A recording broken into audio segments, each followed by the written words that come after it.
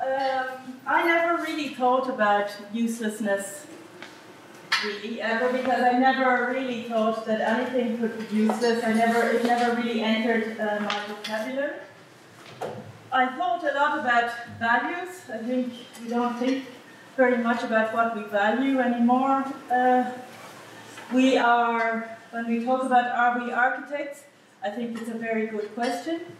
And maybe I'll just start to say why I started to think about uselessness, or to even consider it something important as regards architecture. Maybe I will continue. So as Jan said, I teach in the Academy of Fine Arts in Vienna, and I started there in 2008. And so there are 5 platforms in the Academy of Fine Arts. We're a tiny architecture school in a kind of a very, very big art school. It's like 1,200 students of art and less than 120 students of architecture, with then 5 professors with the 5 platforms that you see. And these were all, I came in at the beginning of this completely new idea, which was to teach design studio through all of the most important subjects. So there is analog and digital production, construction, material and technology, ecology, sustainability and conservation, geography, landscapes and cities, and history, theories and criticism. And what we were trying to do was to really bring forward the idea that in architecture everything is important, and an idea of an interactivity, that there is no such thing as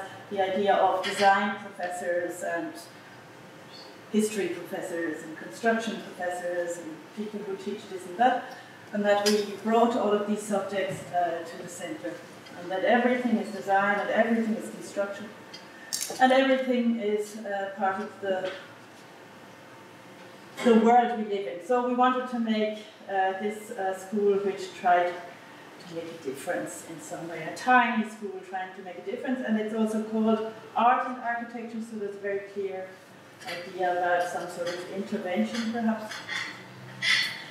But I started thinking about uselessness when I read this bestseller that I'm sure all of you have read, this Homo Deus, the second bestseller by the philosopher or historian Yuval Noah Harari, an Israeli historian, and he wrote in this book, in Homo Deus, a brief history of tomorrow.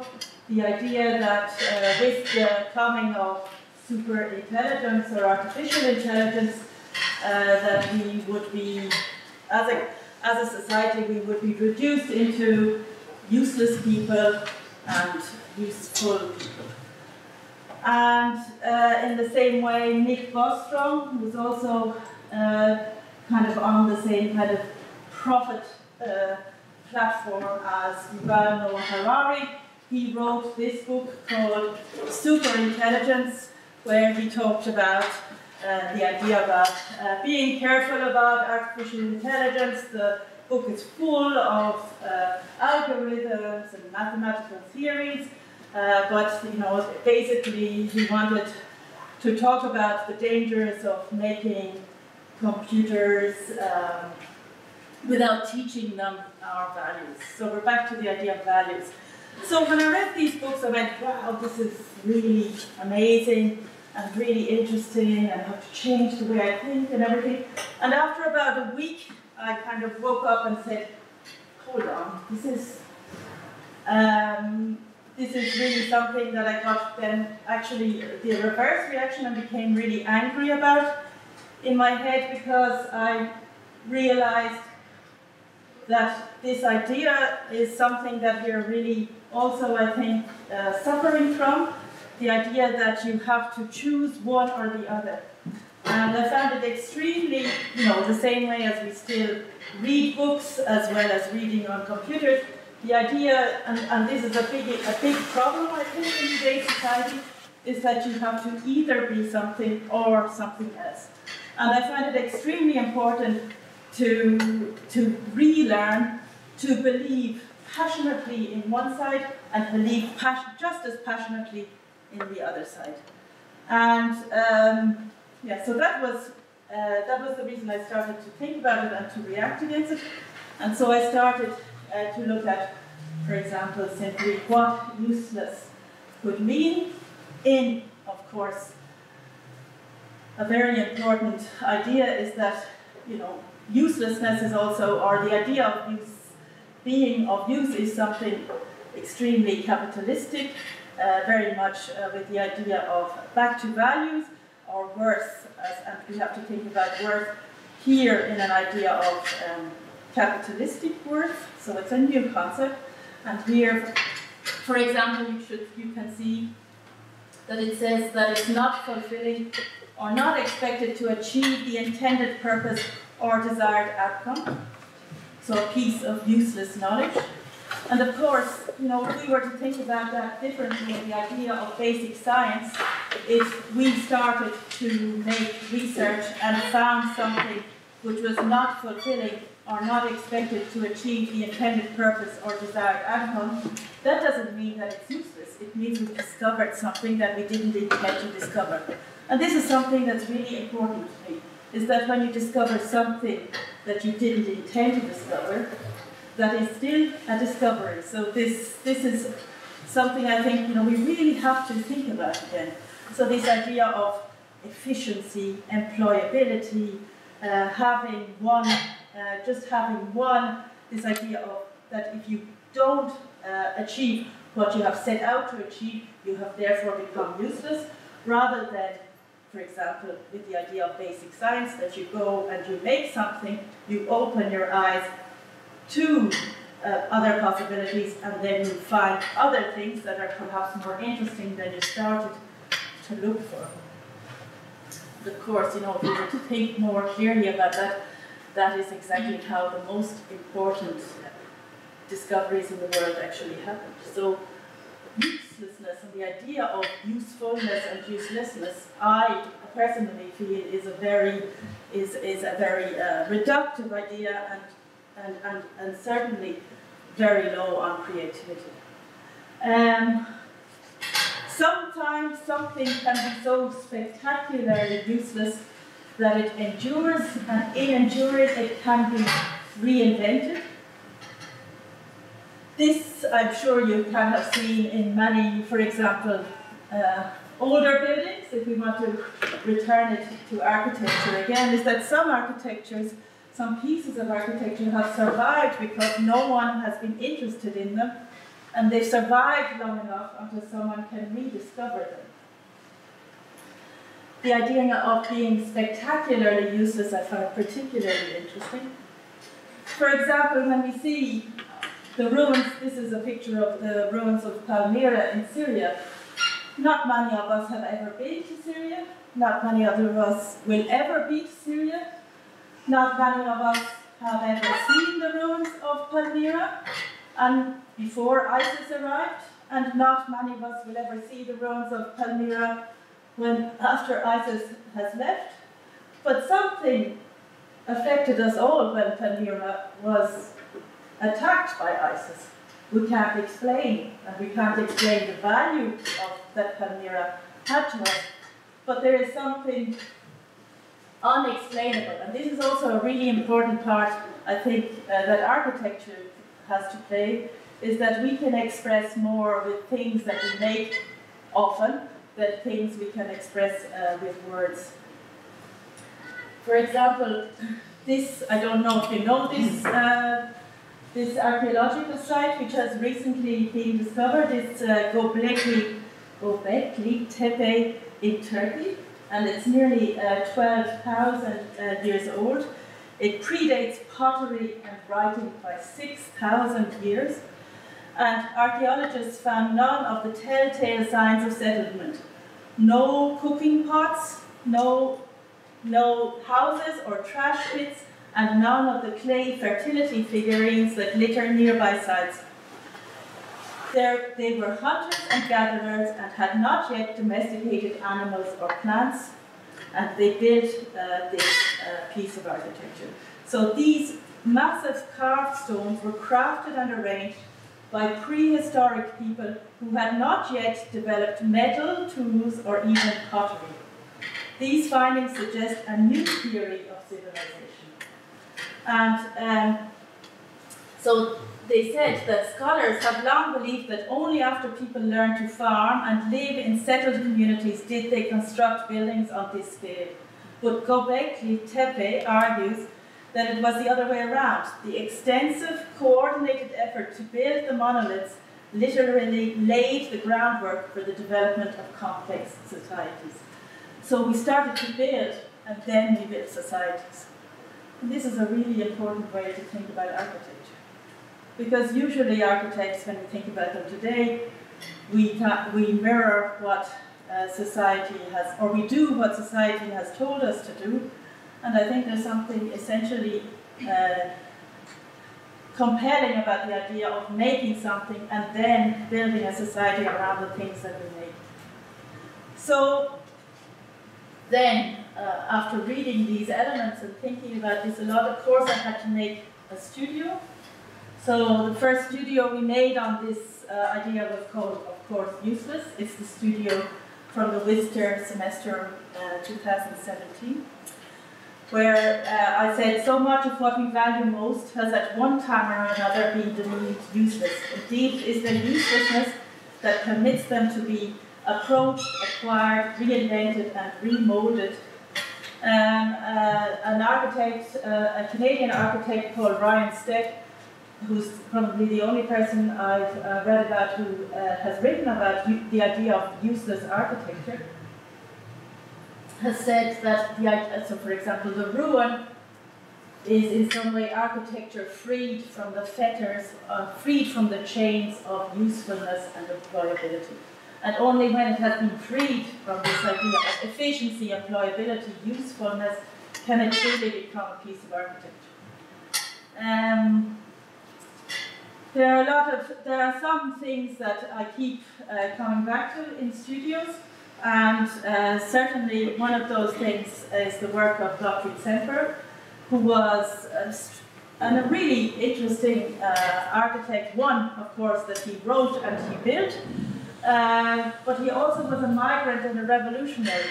He wasn't someone who simply sat and waited in his office for things to happen and architecture to arrive to him. He was an activist. He got up and protested against things that he didn't agree with. When that became too hot, he moved to another country and migrated, and then apparently he was so hot-headed that he revolutionized something there. And so he spent most of his life migrating from place to place, being politically active, still managing to make things we all know, like the Semper Opera in Dresden. And for example, this is the only surviving drawings of the barricades he made for one particular revolution in Germany. So there's also an architecture of the barricade, and Gottfried Semper was one of the first people who thought about that. So the text that Gottfried Semper wrote that we keep coming back to in the CMT studio is a text called The Four Elements of Architecture from 1851. And it's about the idea of the wall fitter, where he argues that the domain of making the enclosure belongs to the weaver of mats and carpets. Even ornament is derived from the weaving and knotting of materials. Thus, to Semper, the masonry wall was somewhat secondary and functional, dictated by a need which had nothing to do with the creation of enclosed space. The hanging carpets remained the true walls, the invisible boundaries of space. This picture it comes from the castle of Donna Fugata in Sicily, which is the castle also where they filmed this famous film called The Leopard by Visconti. I don't know if any of you have seen that film or read that fantastic novel, but you can see there's this really wonderful embroidery on the walls, but if you look more closely where things have been pulled away, that the wall is actually a few inches behind this, so that the real walls here are hung in front. So, why? So we started with Semper and we wanted to think about this idea of weaving. And at the same time, we looked, of course, at this building and we went to visit it. This is the Mannheim Multihalle by Otto from the 1970s. And this building, which was made with small pieces of wood, 5 centimeters by 5 centimeters, and woven pieces of wood of 5 centimeters by 5 centimeters, actually manages to span, at its longest span, 18 meters, which, when you compare then this shell that you see here, actually compares itself to the comparison of the size of an eggshell to the size of an egg. So it's an extremely thin, extremely light construction. It could happen only at a time in the 70s when Germany had suddenly opened itself up from intense conservatism to another idea about thinking about the world. Fry Otto came in and filled that space with these constructions which were extremely light and, as in his words, touched the ground lightly. This was only intended to be a very temporary structure, but it still survives today. So with extremely little maintenance, it still survives today in 2019, but its survival is very much at stake. So you can see now it's being propped up by these crutches to keep it together, and the political body in Mannheim want to get rid of it because they say it's useless. And so, of course, this had to be the center of our studio. They say it's useless because it's a new kind of space, because it will take time to find how to use it.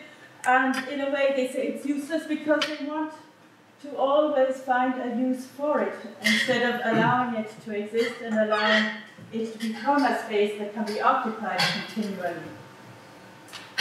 So, back to the idea then of uselessness and the value. So, in a way, in order, and this is, I think, a real problem in society at the moment, is that it has to go because it is useless.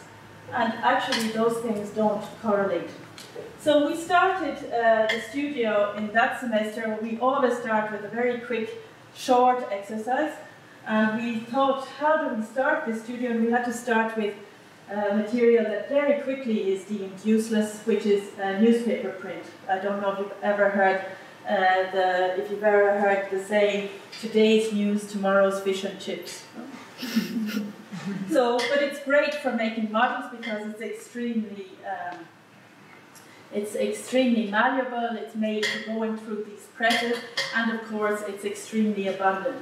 And each student was asked to choose a type of weave, so textile weave, so we're back to weaving and Semper, and to be married to it for this semester. The end of the semester was where we would enter a competition which was looking for some halls for a sort of a fair outside of Vienna, 3 hours outside of Vienna. So this is the first week, the work of the first week, where each student wove 3 1-meter panels of the same weave in 3 different scales, using newspaper print. And so you can see this is the monk's cloth weave, which is usually used for linen. This is a denim serge de ligne print, where you can recognize the pattern of your jeans. And this is the print, this is the weave for satin, where on one side it's very smooth, and on the other it's very, it's a little bit rougher. And these started to produce these pieces, so the students were asked to continue to work with these pieces and to work with the newspaper. So they just developed methods with folding newspaper, ironing it, and then started to roll it to create pieces of practically rope. So someone developed a kind of a spinning wheel to newspaper. And they produced elements which at some points, for example here with this piece here, which combines the flattened folded pieces of newspaper and the rolled pieces of newspaper, combines and makes pieces which I find extremely beautiful, but certainly still don't know what you could do with that. And this was something we wanted also to allow. They also, the students created these pieces where they, each of them, they portraited each other wearing the pieces they had made. And then they were asked to keep working with these leaves and start to form vessels. And then to look at the idea of working with very, very thin materials. So we started with this newspaper and then continued with an extremely thin plywood, which has the smallest bending radius possible. So I think it's just a 1 centimeter bending radius. So if you see this element here, this is actually plywood, which has been woven with what you call a kagome weave, which is a Japanese basket work. And so each of the students developed these pieces. This is also a piece which is still using the newspaper, but started to also look at the idea of the honeybee hive and the wasp hive, to look at then these pieces on different layers. So that we started then to create a possibility of weaving wood and weaving architecture. And so I'm not going to go through all of the pieces, but what is really quite interesting is that we also went to visit the engineer who worked with Shigeru Ban on the Pompidou in Metz, which we also visited when we went to see the Mannheim Multihalle. And this is, for example, quite interesting and in no way connected, something that he assumes is going to be the future, the idea that wood can also be woven, but in a way that goes against what I was saying, because we don't intend to be useful. And so these are some of the views of some of these pieces that we created. We started to look at how you can actually pull parts of the structure and change how the structure reacts, because when it's extremely light, it can do more than what you can do with much heavier construction. And you are completely freed from this problem of walls and the straitjacket of the right angle. Then I started to look at who has also talked about that, and when has usefulness or when has uselessness or usefulness reoccurred within society. And it also happened that we had this discussion with William Morris, so the founder of the arts and crafts movement. He wrote this essay called Useful Work versus Useless Toil, where he, of course, thinks about the idea of making things which are part of your work of making things. Is also, so it's not just to make it to make money, you make it because you need to make it. To, for example, on the other side, the usefulness of useless knowledge, which was written by a scientist called Abraham Flexner, where he was, so this was 19th century, this was, both of them are the 19th century, so the beginning of the Industrial Revolution, when the machine was starting to become important in society, and where he also made a plea for the importance of basic science, so research for its own reason. And then, of course, Werner Herzog is just the exception in everything, where he wrote this book, The Conquest of the Useless, when for this famous film of Fitzcarraldo, where they moved this ship through the tropical forest. I'm sure you've all, or if you haven't seen the film, you should. So, when we made that studio, it wasn't over, obviously, and we continued then to think about this and said we have to invite some people to talk about this subject.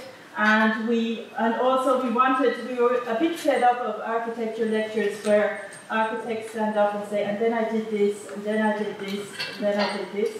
And we wanted people to take something we had wrote and react to it. So, and we called it Is Useless is uselessness mankind's most valuable tool? Because we thought about the idea of the tool and the idea of, and going back to Göbekli Tepe, is that we first made things, and out of making things we made societies. And so I just wanted to talk about some of the people we invited, because they were, I mean, not every lecture has been amazing, but some of them have been. So one was with Ebru Kerbach, who's an architect and artist, and I was first drawn to her work with this exhibition called EFACTS, where she wrote that all people develop skills to survive in their particular physical, social, and cultural environments. However, when a person migrates, many of these skills seem useless, and the receiving population translates this to lack of skill. So it seems useless, therefore you're unskilled. So these are things that we think that we bring together too fast. And so the exhibition is called EFACTS, so the opposite of infrequently answered questions. So displays knowledge and skills that have from people that have recently migrated to Austria. So it shows things like milking a camel or cutting a watermelon. But she also is a feminist, and she also has developed an embroidered computer in her research into textiles and sewing. And her thesis is that we could have developed a completely different digital world had the skills mainly attributed to women being given value. So if we had valued embroidery and sewing and crochet, then perhaps that we would have also invented another kind of digital world. And I think that's a really fascinating way of thinking. We also invited Friedemann Schrenk, who's the foremost German paleo-anthropologist. And he became very famous because he found what you see here, a lower jaw on August the 11th, 1991. The bone scientific name is Ur-501, and it was the geologically oldest proof of the genus Homo, or the first real person. And he gave this really wonderful lecture where he explained, because we always think that man or woman or the human being that we developed in evolution, things changed within our bodies, or the way we used our bodies, or our bodies changed because it was useful to us. And he said that is completely untrue. He said that evolution happened, things happened, and then sometimes we discovered them to be useful, and then went on with it. And he, for example, talked about one really interesting example, which was that he showed in the middle of the African continent that the savannah was this lush area covered in trees, and we spent all our time in the trees. And then it became much warmer, and the savannah reduced, and so you had the trees in the middle, and then you had lots of watery, rivery, wet areas, and then you have the desert. But these watery, rivery, wet areas were full of fish. And he said then that that if you look at chimpanzees in the zoo, if they don't like the water, so that if they're forced to go into the water, they stand up. And if they have to stay in the water for a very long time, they will keep standing up. And so that's exactly what happened to us. We went into the water, we stood up, and then we stayed standing up, and at some point we realized we could do something else with our hands. But we didn't stand up in order to use tools. So these are really important things for us to think about. Owen Hathaway, who's an author and journalist, he's someone who has a very romantic idea of communism and socialism, so you should really invite him. He's fantastic. I'm a bit of a groupie. And he talked about the in-between spaces of post-war housing estates, so large open green areas which are traditionally treated as useless space with no obvious programmed purpose, and what in those spaces is attractive and valuable precisely of their lack of clear function. And he explained that, or maybe I think it's probably clear to all of you, is that the British people's idea of modernist architecture is very different to the idea that people on the continent have of modernist architecture. So, for example, Coventry was completely newly built in the 1950s, but the British absolutely hate it. That same city, for example, in Brno or in Vienna would be hailed as an absolutely fabulous modernist city. So he described bit by bit how a body politic can make people assume that a certain way of living and a certain type of architecture is useless, ugly, and should be eliminated. So, you know, there's also this really, it's what I want to keep talking about, is that it's your concept of what has value.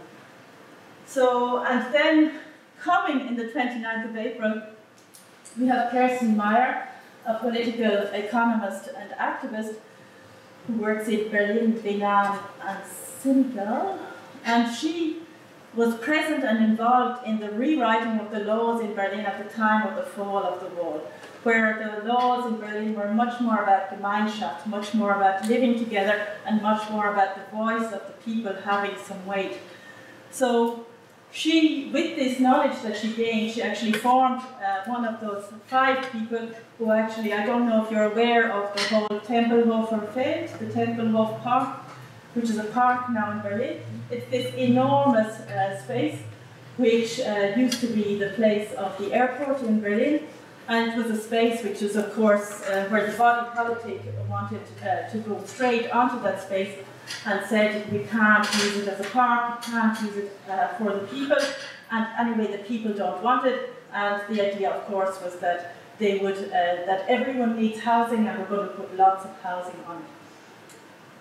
It was an amazing campaign, because with just 5 people against the whole of the rest of the politicians, the only party that actually stayed with them were the Greens, where they were also smeared in the newspapers and everything, but they managed to put this to a public referendum, which was a really difficult public referendum, so not the stupid public referendum of Brexit, where, because you had to actually, even if people didn't attend the referendum, you had to get 50% of all people who could vote in Berlin.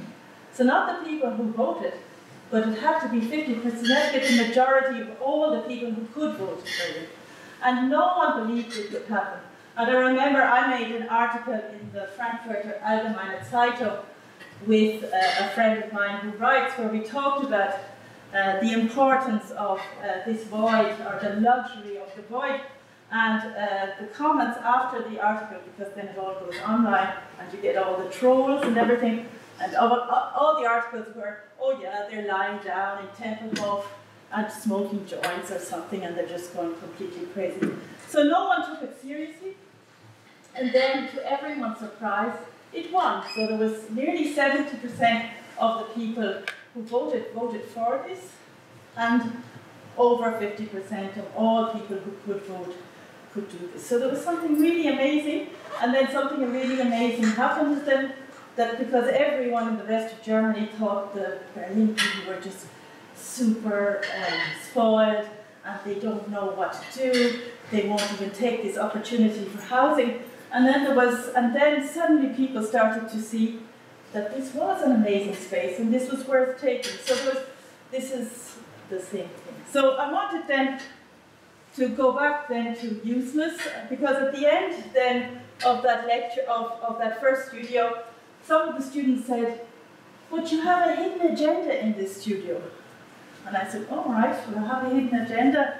And they said, yeah, useless also means use less, which is that you use less materials.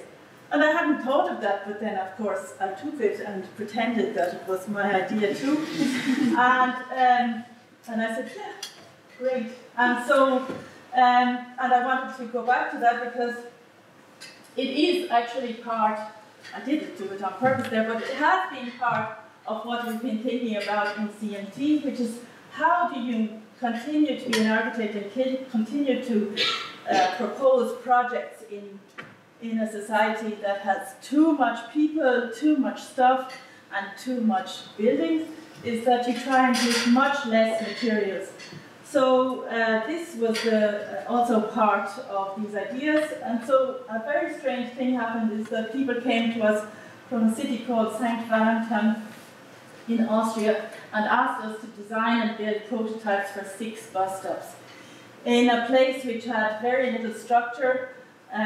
It was extremely rich and had big, absolutely big industries. It was only an hour outside of Vienna, but it didn't have any idea of a feeling of a city. It was very much a dormitory city. So what we first did was to go there and spend 4 days talking to people, putting our fingers to the wind, drawing things, asking people when the rubbish came, asking people who goes by this place, trying to discover things that you don't find out in maps. So trying to re-establish what could we possibly do there. And that workshop then provided the basis for this studio from the winter semester of 2016 called The Fabric of Place. So we're back to center and we're back to weaving, back to the idea. And so part of this idea is that we wanted to look at folding, because folding allows you to make very, very thin structures because, of course, as you've seen in the first part of what you do in structures, is that folding a piece of paper makes it much stronger. And we used this book, which is really fabulous if you ever get a chance to read it. It's a collection of essays from people of different walks of life, mathematicians, physicists, artists, sociologists, where it says folding is at work everywhere. It bends and weaves, it manifests and creates, it operates materially and materializes operationally. Nature and organic matter is modulated through and impregnated by folding. It seems to involve all scales, from the largest, as with inorganic geological folding processes, to the smallest, as with the DNA molecule. And so we started by folding paper, and in the same way, each student had to take one folding method and start to look at it really, really closely. So we looked at it with the simplest of brown paper and looked at folding on many scales, but we had to be really fast this semester, because this semester we had to not only make these experiments, we had to actually build something at 1:1. So we started then to say, to really make fast decisions. So we got to midterms, where the students actually at midterms had managed to make each had continued with the folding ideas. They managed to make their pieces, the folds that they were studying. So you can see these are crumpled elements, these elements in linoleum. So made them on a very large scale. I think it was 1 meter by 2 meters. And to make, each student made then sketches for each of the 6 bus stations. So there was 6 by 18, I don't know how many designs for these bus stations. So then we created then these pieces that we all looked at. And this, I just wanted to talk about this for a short time, because then this was the arrival at midterm, so midway through the semester. And at that time we had, and this is a really important thing also from what I was saying about the existence of 2 things beside each other that seem diametrically opposed, but actually can work together. So for example, we in the CMT studio make a lot of things with our hands, because we're convinced that you can make things that you can't express. And you can make things, for example, that you can't find in a computer. This doesn't mean, though, that we're afraid of computers or we keep away from computers. What we're simply saying is that there's some things that computers can't do, and that we can do, and that we can work together. So, you know, because I really like to keep away from this is what we do and this is what computers can do. And I'm saying that too because in this semester it was really interesting. We had, as a visiting professor, someone who's really, what you call one of the most important proponents of the idea of developing algorithms to make form called Michael Hansmeyer. This is the work that he does with 3D printers and algorithms.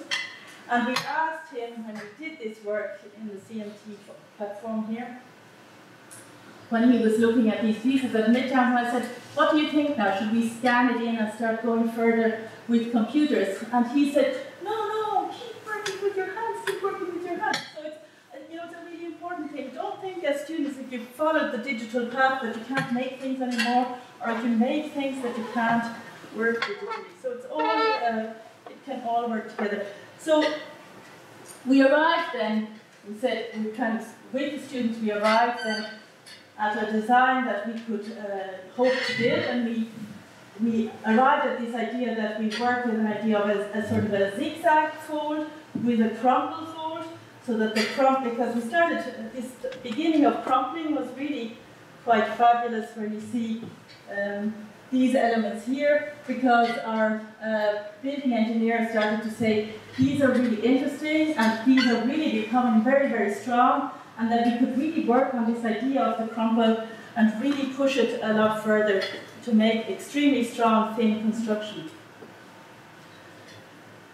So we settled on this basic idea, and we developed then 6 different ideas, 6 related designs for these pieces. Oh, sorry, the other important thing, and the connection then to Semper, is that this is a project with ultra-high performance concrete and carbon reinforcement. So we were able to make all of this with 3 centimeters thick concrete, so really, really thin concrete. These are the designs, and then we started to build these large pieces of formwork and lay and start actually to get it together and make it. So this is the development of the crumple part. And the really wonderful thing about that semester, apart from like this really crazy rhythm of keeping working and making and everything, is that the students managed to find a way to work together. This is, I mean, we're part of a culture that can only work by working together, but a lot of times in architecture school we're encouraged to go off into our corner and hide our things from each other. But this studio really showed just how working together can really make things much more interesting. So these are the students then, mixing the concrete, applying it, everyone keeping it wet and doing it all by hand, which created then these really beautiful pieces. You can see this crumple element then contains a seating area. A lot of the design is really quite complex. I won't go into it, but I can just show you. Yeah. So.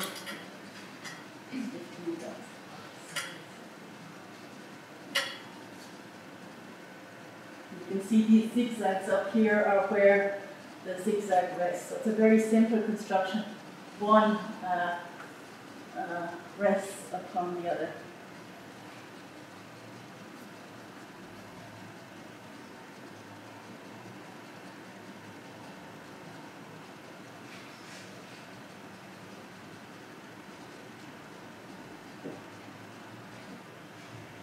So that was really great, and the city was really totally wrapped, and they thought, oh, this is great, and we thought, wow, amazing, we might actually get this going. But then, of course, there was an enormous right-wing movement against this, and that completely killed it. And I don't know if I have to be proud or sad, but the basic idea that reappeared everywhere was that it was too beautiful to be useful.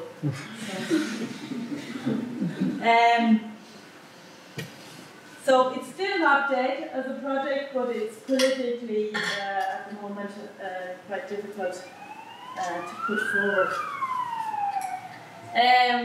We then, I'm just going through a few studios. I can't go through kind of 11 years, but maybe just some of the things that we went through. I also think that architects should be politically active, and I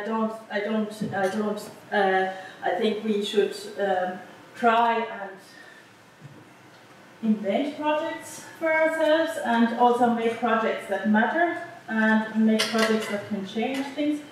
We worked, this was in studio, we worked also, I tried to do some projects also with other students from other schools, but not just architecture students. We also, this is a project that we did with students of the liberal arts in Berlin, of which half of the students are actually refugee students from Syria who had got there on scholarships. So we had, so this is a project which is about the idea of the architecture and of migration, and instead of making one project, we made 3 different projects, and there are 3 different projects about the idea of the continually moving exhibition or the continually moving and likeness of architecture. So instead of making some sort of climax at the end, we actually had 3 projects, and each of those was actually an exhibition in a different city. And we used also, we started to also look at a way of presenting architecture in a much lighter way. We looked about, for example, the use of, for example, nets and paper and cardboard. We looked about the idea of sewing architecture. I'll just go to that in a point. We also, for example, got in trouble in the academy. We always get in trouble in CMT for different things. This was a political problem because we made a project which was a problem that we have in the academy in Vienna, where you can only acquire for the art course if you arrive in person with your portfolio. So if you are from another country and you don't have much money or you need a visa, you can't come here and apply. So it means that there's this kind of automatic elimination of certain people who could apply to the academy, and the excuse has always been that they don't have enough room. This is the room that has not got enough room, and we make projects in this room, but it created an enormous problem. We also worked then in Berlin with these students from the liberal arts, where we took their pieces of artwork and sound works and writings and performances, and actually created pieces from contacts that I had with a company for this, because I had made a project with this product, which is a quite flame-resistant corrugated cardboard, and we created pieces for an exhibition in the monument to the Berlin Wall. So kind of an interesting, it's a hard, very inflexible building, and we worked together to make this with this very simple material. Then we looked at this idea of kind of sewing architecture, sewing and print. So looking at how you present architecture in a different way. We looked at, for example, using textiles to make a more reactive and sensitive architecture. This is, I find, quite fun. It's a sewn GIF, GIF. But anyway, so that was a Tread Softly, and then, of course, I just wanted to show you quickly about this book that we brought out in 2015 called Research, Observe, Make, where we looked at, just to go through what we tried to express with that. So with research, we said that one tends to assume quite reasonably that the information given for a certain task is useful, but it often serves only to cripple ensuing propositions. And then with Observe, that Gustave Flaubert once said that everything is interesting if you look at it for long enough. So the first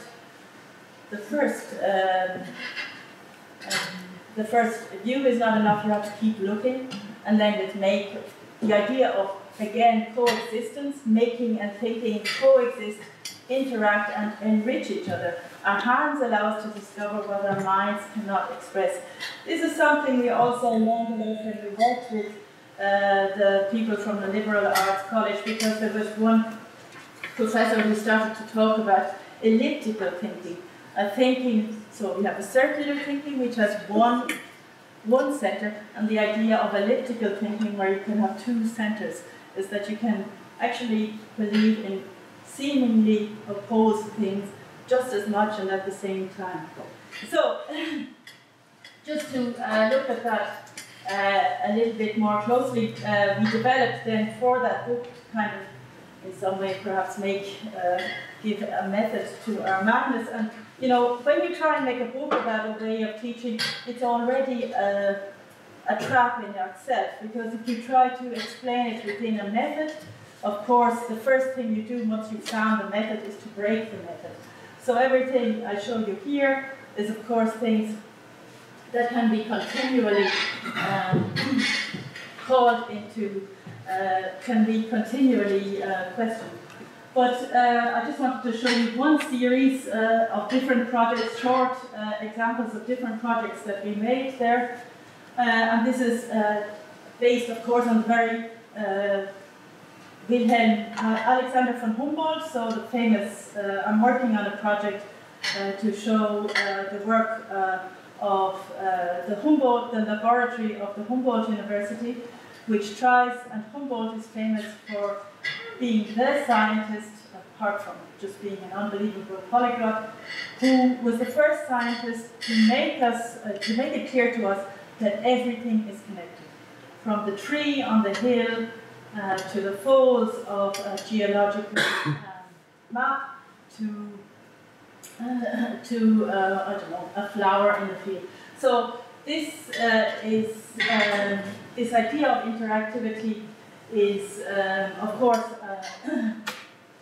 a modern idea, because Humboldt arrived with it, but when Humboldt arrived with it, it was such an important and clearly expressed that we couldn't believe that we hadn't understood it before. Of course, we're looking at it in the idea of the Anthropocene. So we said 4 elements form the basis of weather and climate: temperature, pressure, wind, and moisture content. Changes are driven by the interrelationship of latitude, atmospheric circulation, ocean circulation, distribution of land and water, and topographic barriers, and their revelation is at the core of these studios. So these are different studios, and I'm just going to show you short examples of the different studios. This one is in winter semester 2012. So by the 19th century, almost everything in the natural world had been categorized, except the clouds. A method was eventually found by describing how they changed. And this ever-changing, complex interaction was explored and brought to visible form in architectural installations.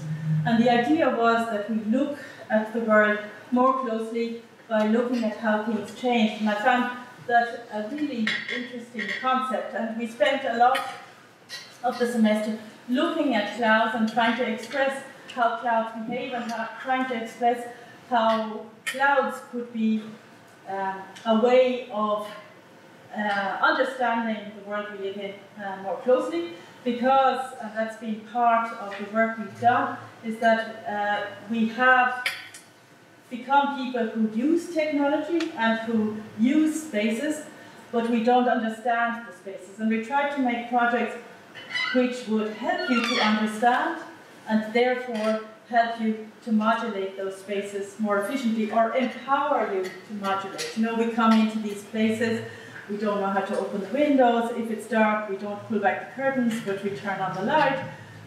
We start to, there's a philosopher called Owen Barfield who called that dashboard knowledge. So it's the knowledge you can go into your car and you know how to turn on the car, but you don't know how the car works. And this is dangerous in buildings, and I think it's dangerous for architects to imagine that they make buildings where they don't actually understand where things work. And this, for example, I just show you this one video called 110 Blinds. So the idea of this project was that it's very much related to an artwork by Andy Warhol called Silver Clouds from experiments in architecture from the 1960s. But what they did was to create these cubes of helium. So they folded these cubes of helium and placed one tiny piece of lead, which is, it's called 110 grams because there's 110 grams of helium within this cubic element. And they placed this tiny piece of lead on each of these cubes in order to stop the cube from turning around. And when you're within this room and you sit, these cubes then were allowed to float for 3 days during the open days in Vienna at that year. And what happens is when you sit there for long enough, you start to realize where the air currents are, where it's hotter, where it's colder, and you start to realize through looking at how these cubes move through the space exactly what the climate within this space is. So it's a way of understanding or drawing the world around us in a different way, in a way that is much more inclusive, perhaps. And so another studio was called Gone with the Wind, where we explored the power of air movement and built also 1:1 prototypes using different aspects of air movement. And for example, what we did was we went into a very famous space within the academy, which is probably one of the most beautiful spaces I've ever experienced, which is a building by Gottfried Semper, of course, which is the Semper Depot. It's this triangular space which is extremely high. And we went with a scientist who was able to, using sensors, to actually help us to draw the space using wind movement. So this is, we rented two enormous ventilators, and so they are the two enormous ventilators, and with these whatever algorithms and things that I don't understand, we managed to make this really wonderful drawing, which is the drawing of the space of the Semper Depot with how this space works and how it moves, how the air moves within that space. And so we started to make different projects with that.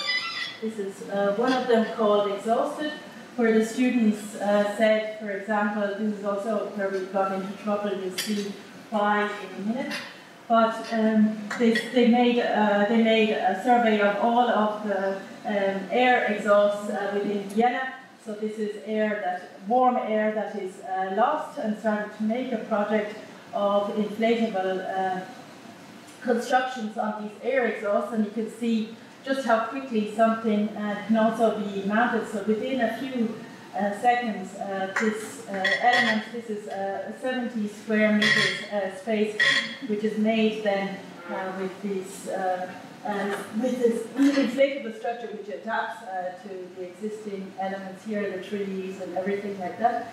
It was in January, so in extremely high winds and very, very cold conditions, and so we have to be extremely careful to hold this together. You can see they also used this as a sort of a manifesto about that. If you look, so this is the construction they started to discover, but they also talked about the wasted air and used it so that you could enter this, become warm in a space, but also talk about how this space is then, these spaces, possible pop-up spaces would happen in Vienna. But then you can see this happened with strong winds. So we also got into trouble. This is one of the, oftentimes we get into trouble because, so you can see this is where it ended up, and we had to get the fire brigade to come and bring it down. And we're actually really lucky that, of course, that there was this paper there.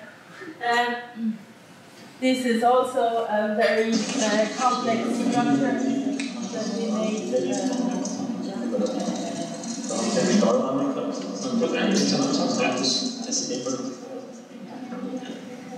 So it's an extremely, it's an extremely beautiful structure, extremely complex, but made in that way. So back to this idea of dashboard knowledge. It's a structure that seems to move with the wind of this room, but actually what happens is that you come to this construction, you blow into a sensor. This sensor sends the information to this wheel, which is connected to a tiny motor. This wheel is connected with these nylon strings to this first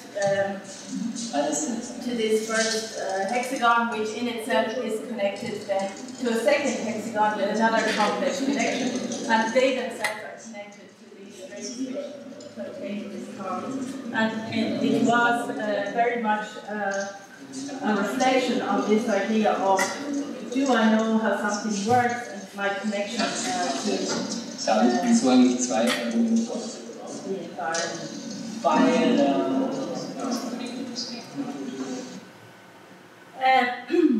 Another then within this elemental interactivity is the studio called interstitial warming, where global warming, everyone is talking about it. It has already entered our core vocabulary. Local warming refers to changes in our near vicinity. And with warming on the interstitial level, we study the layers between the body and its constructed environment and seek to reveal their interrelationship. And how did we do that? We started with the first unit until midterm, where we looked at the tortoise and the turtle, because they are animals whose thermal comfort system is 10 times more efficient than that of humans, and whose interaction with its environment takes place primarily through its hull. So each student reconstructed a particular one with special attention to the retraction and emergence of the limbs. So everything that they reconstructed had to be able to make this movement. So the students went to the Natural History Museum, and they were able to choose different tortoises or turtles, and it was up to them. Some of them chose very big ones, like this green sea turtle. You can see then these are some of the way, and they all chose whatever way they wanted to make it. Here, for example, you can see how everything can retract into this. So they created these extremely beautiful pieces, and you had some people had chosen these elements which were 1.5 meters long, and to the complexity of making something on a really, really tiny scale. And using this knowledge, then they were asked to construct a 1:1 prototype, which should generate a heat difference of 10 degrees, allow you to retreat into and emerge from it, and have a developed circuit of 5 square meters, and define a concept of comfort. Because studies consecrated to the definition of comfort suggest that it is as much a cultural phenomenon as a technical innovation. So I'll just show you some of the.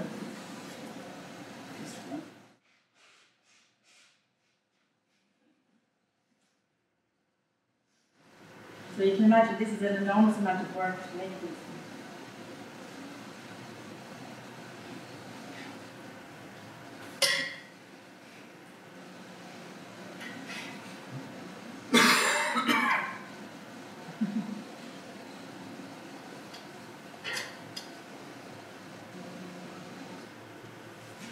Then, and this is just, this was a really interesting piece where they actually took the carapace of the tortoise and actually divided the carapace, you know the pattern of the tortoise, so it divides into different pieces, and they actually created these balloons which were also covered in many layers, so there were 6-layered balloons which were interconnected by rope, so that this space could continually move and shift within itself.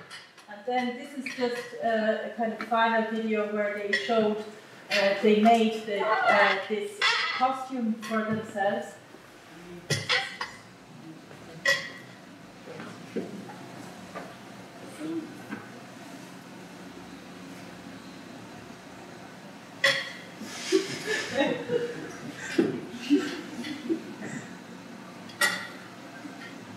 That wasn't a very graceful entrance into this, and we fell into it.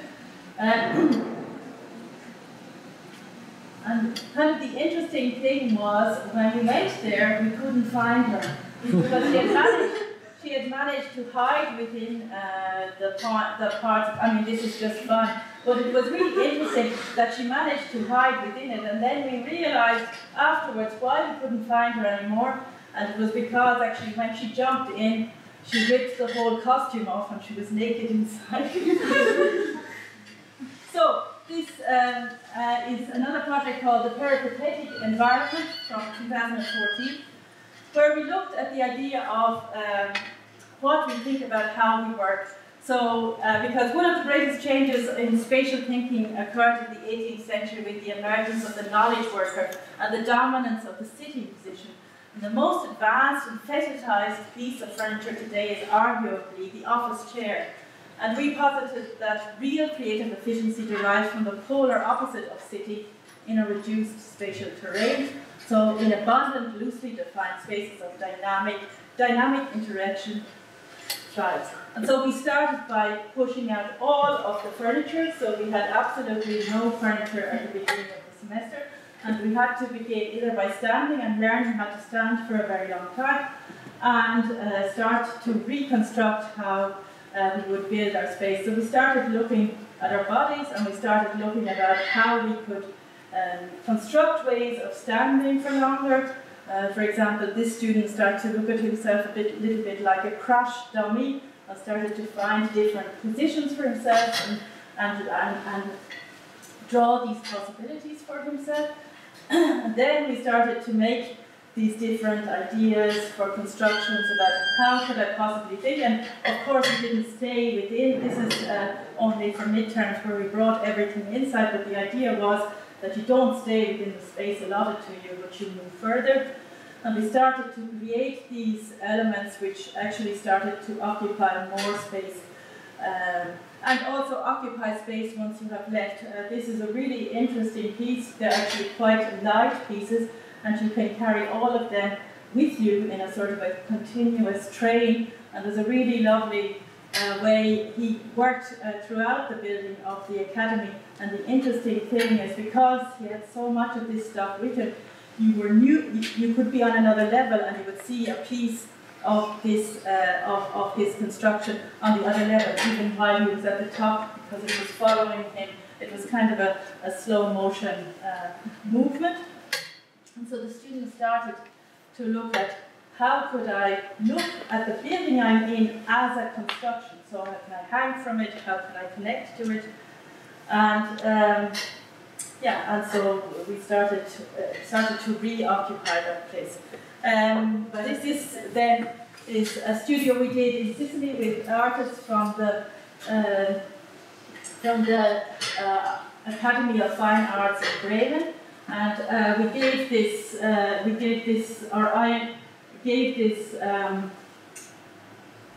I can't call it a brief, but I gave this framework which was related to a play by Luigi Pirandello, which is actually the founding piece of theatre of absurdist meta theatre, where the facts are there but nothing seems to make sense. And we looked at this, it's called 6 Characters in Search of an Author, after that play. And so the students addressed plastic and plastic waste, agriculture, rural exodus, migration and tourism in contemporary Sicily. So we kind of focused on plastic, and we started, for example, we got a permit to go onto a beach, which was actually a beach which is a protected beach, so it's actually cleaned all the time, and we spent then 2 days cleaning that beach. And a really important fact is that Sicily is the first port of call since they stopped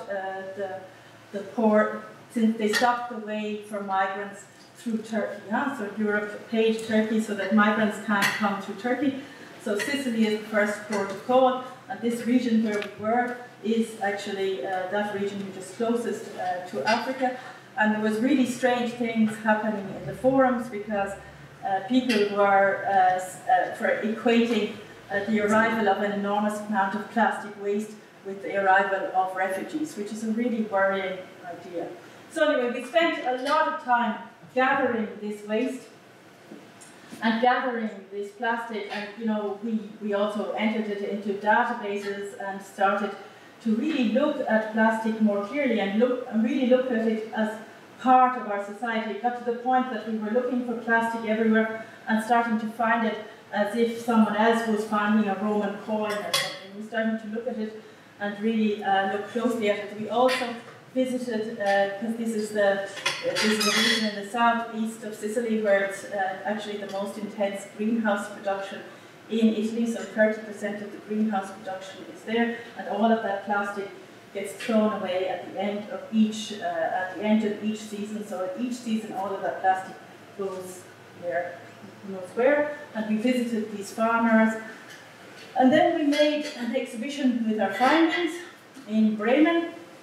And so we started to discover more about, this is a really beautiful map made by one of the students where he took ideas of heat and movement that he took from different digital sources and tried to explain it in a map. If you look even more closely, it gets more and more beautiful. But we were within this region, and if you look closely, up there, there's a fault. And that fault is a tectonic plate. And this part of Sicily is actually on the African plate, and the rest of Sicily is on the European plate. And so there's an enormous amount of movement between these two places, and that's why you have Mount Etna here, because there's just crazy movement between these places. And very quickly, so one student really took this idea of rediscovering the idea that plastic is part of our society. It's developing, he started to call them, rather than conglomerates, plastic-glomerates, and started to develop a new thesis about looking at plastic so when we talk about things that are found in nature, we usually think about organic things, but that plastic is becoming so much part of our society that it's also becoming found in nature. So all of the pieces you see here are pieces he found, and then he tried to recreate them with different experiments. This is also another student who started to make this idea about putting things together, so with these diagrams, so trying to explain different parts about the society of Sicily with these diagrams. I just want to move through this to now get to the end. Maybe finish just with the last semester, which is called A Wall Around the Public Building, which was looking at the train stations. So because of the way they are used, train stations have always been perceived as public buildings. But in reality, they have almost always been privately owned. And when they were sold, entire populations felt the pain of their loss.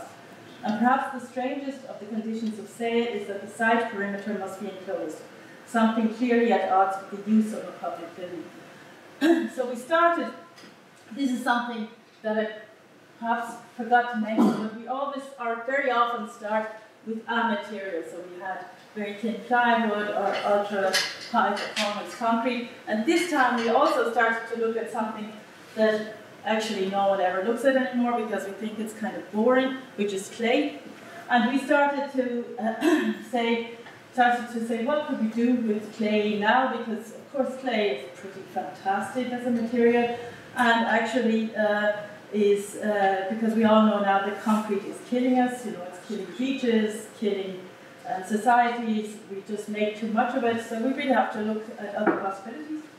And we didn't have any money, so we got Wienerberger to give us their clay that they usually make bricks with. So it became a really physical thing, because this is not like that nice clay you buy in the shop and you just cut it. You had to actually work it like crazy. So we really became a really chaotic, really dirty studio. There was dust everywhere. The students, said, at the end of these 3 months, it was the first time they had clean clothes on for a very long time. So there was just an enormous amount of muscle work to eventually get, so that was 3 hours of kneading to get to something you could use. And we started to then try and look at different possibilities for using clay. And it was with a site, which was 65 minutes outside of Berlin, near a clay brickworks, and the students had to develop a way of making this wall using different types of clay and start to look at the possibilities for clay. So we made models in brick, we made, this is the site, this is the train station, these are some of the models. Maybe just to show some of these experiments which I found particularly beautiful, where they had started to look at mixing clay with fabric. So they started with jute and ended up with linen. And if you remember what we were looking at with the concrete, is that we discovered this crumple and the folds of fabric, and they started to use these crumpling and these folds to make it even more work even better, to create these large pieces that could be connected. These are some of their experiments with weaving these elements, and they found then that they could fire this, the linen would just disappear, and you would be left with something that could make these connections, that could drape itself around different elements. And then also, because of it burning away something within it, it also became even lighter. So there are lots of things that were really, really beautiful. This is also a really beautiful idea about looking at clay and mushrooms and self-destruction. And these are also, this is also a project about digging and burrowing and using the holes in the burrows within an element in order to make it stronger. And just to kind of finish with these elements, which we then rediscovered, because these are, of course, these Coroton things from Brno, and we had started even with the interstitial warming to look at what is the kind of surface of our body, if it's a normal body, if it was developed, and we said that would be about 1.5 square meters, and we said and then we said, oh look, what if we try and calculate what the surface of this would be with its extrusion? And interestingly enough, if you calculate the surface of one of these Coroton blocks, it's also about 1.5 square meters. And once the blocks fell down and I found also the dust, it left really interesting. And just to finish then, I hope just to have the last, just to show then what that produces for a diploma student. This is actually a student from Slovakia, Adam Hudek, who's just finished his diploma in the academy. So he started looking at dust and dust in society and dust as part of our architecture, and created these wonderful installations. I don't want to go into it any more, but perhaps finish with a text about it. So the Roman poet Horace from 65 BC wrote that we are but dust and shadow. Dust chambers are time-accelerating machines which foresee our futures through dust. They are interactive instruments which highlight the relationship between the human and non-human world. Exteriorized, uncontrolled, and invisible processes of motion, transformation, and contact are rendered perceptible by the naked eye in these devices. These chambers combine, separate, contain, release, and act as repositorial entities for the dust that could become the only collective trace we leave on Earth. Thank you.